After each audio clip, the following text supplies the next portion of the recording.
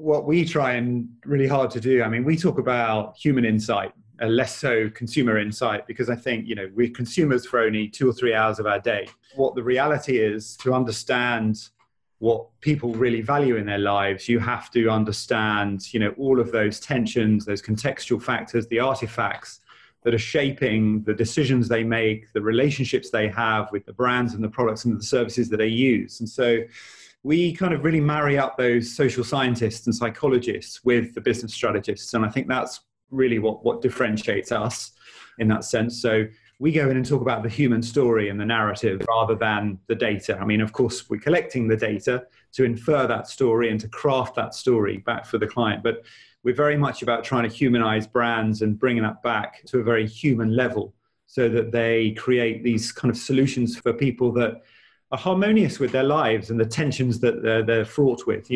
There's a huge difference between doing a focus group and going into someone's home and understanding that they got the dog to kind of take out for a walk in the morning. They got to catch the bus. They got to pay for their mortgage. They got to take the kids to school. All of those things creates a very different reality and a very different human truth. And really that's where we, focus. And that's our energy is very much in that kind of exploratory research space.